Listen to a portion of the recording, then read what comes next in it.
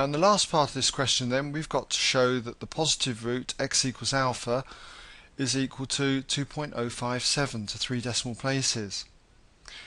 And briefly, just to show you how this is done, what we do is we take the lower bound of this number, which is 2.0565, and we take the upper bound, which is 2.0575. Now, a root to this equation, f of x equals 0, is essentially where this graph would cross the x-axis. Now, what I'm going to do is I'm going to look at putting 2.0565 into this equation. In other words, what we do is f of 2.0565.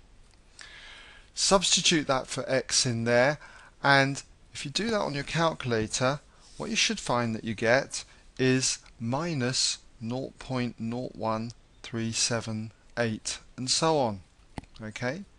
And what does that mean? Well, from a graphical point of view, it means that at this point, the y value, y being say f of x, is going to be down here, negative, right, at minus 0.01378.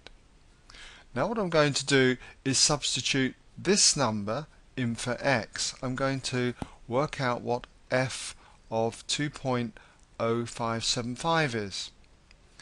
And if you do that, put it all into that equation, the x value here, what you should find you get is 0.00414, and so on. So what does this mean? Well, it means that on this graph, when you substitute this number in for x, you get a positive value somewhere up here. Okay, it's not drawn to scale, but essentially what we've got is a graph coming through from here across the x-axis and up to this point. I'm not sure what happens obviously after this, but that doesn't matter. All we need to know is that at this point we've got the root alpha. Okay, x equals alpha. This is the value which makes this equation equal 0. And because it lies between the lower bound and the upper bound, between these two numbers, then we can say that it must be 2.057 to 3 decimal places. But we do need to summarize. So what we need to say is, since there has been a change of sign, that is, it's gone from negative to positive. Let's just put that in. It's been a change of sign. Okay. There must be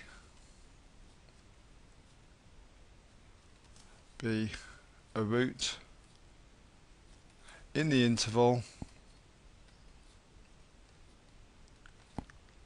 Okay, and we could write that interval, okay, 2.0565 to 2.0575. We often write intervals in square brackets like this. So therefore, that root alpha equals 2.057 to 3 decimal places.